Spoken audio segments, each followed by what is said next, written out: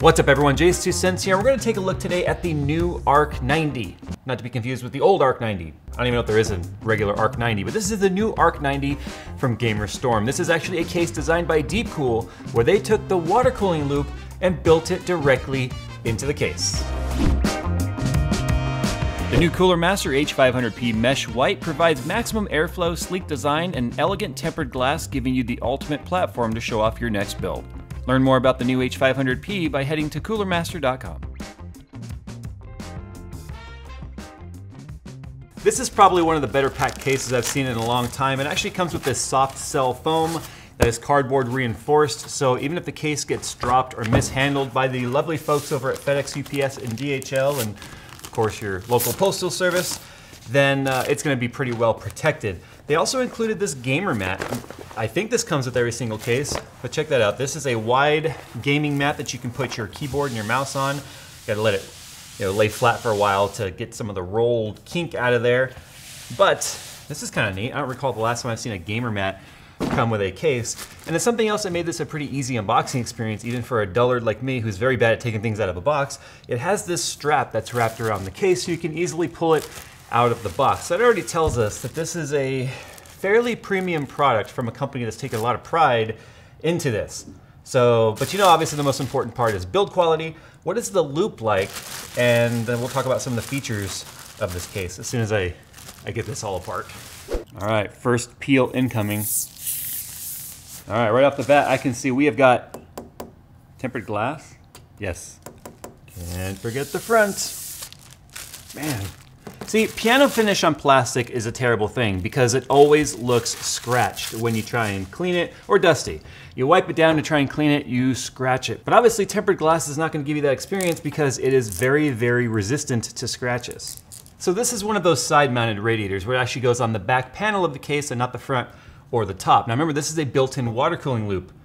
Unfortunately, there is a fan blade completely missing from one of the 280 millimeter fans. So you can see the fan hub and everything right here, even the LEDs. Obviously there's supposed to be a fan right there. Now it looks like we have a triple fan radiator, but we actually don't. Down here where the bottom fan is, there is no radiator. It's just a 280. So that means there's two 140 millimeter fans here and here, or in this case, 1.5. But you can see the hub where the fan was, the LEDs that light up the fan and everything, even the copper coil right there to make the fan turn, thinking maybe it fell out in transit, maybe it got dropped during shipping, which could have knocked it out, which would have kind of absolved Deepcool of any issue with that. So it looks like we have 1/4-inch rubber tubing running from our radiator over to our pump.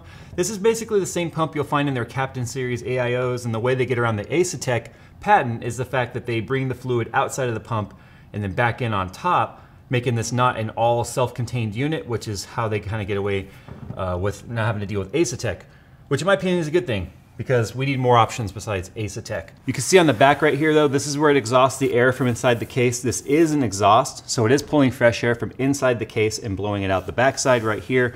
Kind of becoming a thing a lot more case manufacturers are doing now, kind of utilizing this space on the back of the case to, not a captive thumb screw, keep that in mind. But they're kind of utilizing that space to keep a more open interior. And I've not done any testing though, whether or not that kind of a 90-degree bend the air has to make in that open space could actually affect cooling. But, oh, okay, there it is, found it. But as I was saying, I've never actually done a test to see if a radiator mounted on the side like this, having to kind of pull air from the main compartment like this, is more efficient or not. Obviously we have a more open configuration. Our hard drive cages go down here in the bottom, and then you can put front side fans on there if you want. But obviously there is no intake fans whatsoever on this case, and only one exhaust fan in the back. Now we need to see if we can't pop this guy back on. Hey, there we go, good as new. We'll just chalk that up to the shipping company. So here's a 280 millimeter radiator right here. Don't confuse this with a standard Asetek style radiator because this is a cross flow and not a double pass. So the water comes in the top right here, flows through all the rows at the same time, and then collects down here at the outlet, where it's actually routed to the front of the case where we have a very thin tube style reservoir with LED lighting behind it, RGB lighting of course, to light up the fluid on the front of the case. This is purely an aesthetic. It's not something you can actually open up and service. We'll take a look at that closer in a second though. But that's probably why we also don't have a 420 radiator version unless they switch this over to a double pass, because you have to have room for this fitting right here on the bottom. So even if you had a 90 right here, there still wouldn't be enough room on the bottom of the case before it impacts on the floor.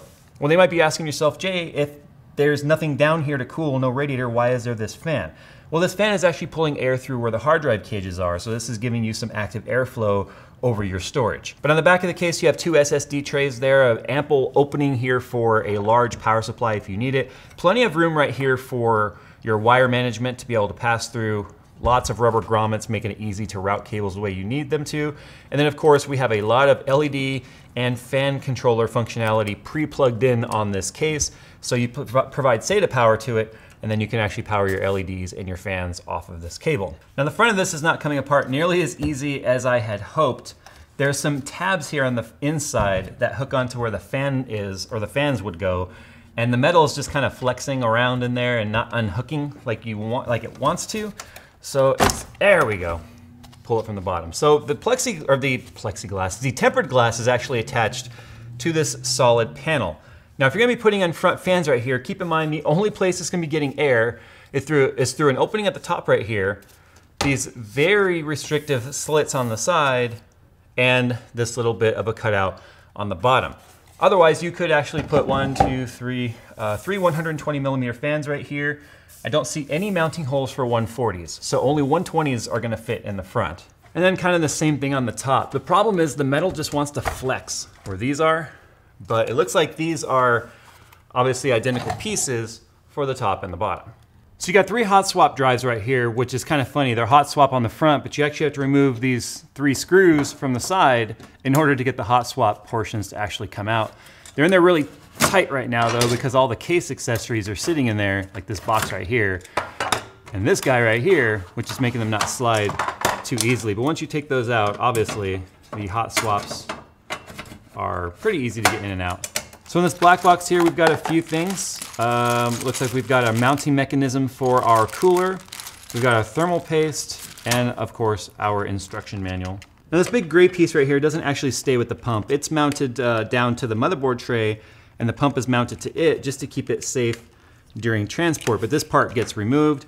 You replace the pieces, obviously using the manual, with the mounting bracket for your socket type, and then you can obviously mount this down to your motherboard. So you can see the block is full copper right here, so it's a perfect size for stuff like AM4 or Intel. Not gonna be very good, in my opinion, for something like Threadripper. I don't even think this supports Threadripper according to the manual. Nope, it doesn't, but it supports all your standard Intel and AMD sockets. Too small for Threadripper though. So the mounting plate's pretty straightforward. You've got these standoffs you push through based on the type of socket you're installing in, so obviously use your manual for that, RTFM. Push it through the backside, and then you've got these retainer nuts that actually have a rubber washer on them to keep from grounding anything on your motherboard, and these lock down to hold that into place. So you take the crossbars, mount these down on the standoffs that you just placed using these shorter screws. You can rotate the fittings kind of up and out of the way, and then you just mount the actual pump down onto those crossbars. And you can't really screw it down too tight. You basically go until the threads stop. It is spring-loaded. Now obviously you put down your thermal paste. In this instance, I'm just showing you the way it mounts. So you can just screw this down until it pretty much comes to a rest. The spring will make sure that there's proper tension on there. You can bottom out the threads, just go until they stop. Don't over tighten. Just once the threads stop, you're done. Then your pump is installed. So you've got a complete water-cooled system now that's pre-built into the case, so that's pretty neat. One other thing worth mentioning is it does have a vertical mount option for the graphics card. You can see we've got some standoffs here pre-installed for that option, but the actual riser card meant for this case is an optional piece, so it doesn't come with the case. It's something you have to buy separately. So I have the case rotated on its front now to show you the top I/O. This is 2 USB 3.0s, headphone, microphone jack, power button, but also your LED controller and your fan controller are on these little buttons right here on the side. And here's the 3 fan installation points on the top of the case that I mentioned. So you can have 3 on the front, 3 on the top for a total of 6, plus the 3 140 millimeters on the side, plus the 120 or 140 millimeter exhaust on the back. So there's a lot of fan options on this case. The question is whether or not those panels actually reduce the airflow. So as mentioned, all the fans have built-in RGB. There's even a little glowing RGB Gamer Storm logo right here, rear fan, and the front reservoir, as mentioned, also has RGB on there. So definitely keeping with the RGB craze. Yeah, so you can control the brightness of it. You can control the fan speed as well on here, but obviously the fans aren't turning. And you can control the different modes with this button right here. So they're pretty basic. It'll cycle through the different colors. It'll either give you a solid color, and you can control the brightness of it, but you get the idea. You've all seen RGB, and you know how it works. So anyway, that has been my first look here at the new Arc 90 from Gamer Storm. Like I said, I don't know if it's actually new. That's just the name. They call it the new Arc 90. Built-in water cooling loop, taking a lot of the guesswork out of cooling your CPU. Again, it's probably as good as any other AIO. We do plan on testing this in the future when we do a full build in here. I just don't have the parts available to do this build right now, but we will circle back. I expect the results to be as good as any other 280mm AIO, which means it's going to be able to cool your Ryzen chips, it'll be able to cool your K-SKU Intel chips, all the way up to X299, giving you some mild overclocking available depending on which chip you go with. All your mainstream stuff you should be able to overclock with no problems, as long as case airflow is good enough, and that's what I plan on testing. I'm still a little concerned that the front panels on this case are a bit restrictive, not allowing enough intake into the case, which can obviously affect the cooling because the cooler is pulling directly from the volume inside the case and not through the air being pulled in through the front or exhausted through the top like a traditional format. So because it's mounted to this back wall, it's dependent entirely of the air that is being brought into the case already, which, as I mentioned in the beginning of this video, is already a little bit flawed because there are no intake fans whatsoever on this case as it is. So relying on these 140mm fans that are mounted 90 degrees perpendicular to the rest of the intake and exhaust on this case, I think that's asking a lot of work. So we will be testing that in the future, but at least we got a chance to open it up and take a look at it. A lot of you asked me to take a look at this case, so when Deepcool reached out and asked if I wanted to look at it, I was like, absolutely. A case that has water cooling built in, why wouldn't I? You guys tell me your initial thoughts on this and what kind of testing do you want to see? Obviously, we're going to test things like thermals and acoustic. We're going to test it in its as-shipped format, just like this, with the case fans oriented as they are. And then we'll add some fans to this and see how much of a difference it makes. Anyway, guys, we're going to go. Thanks for watching. And as always, I'll see you in the next one.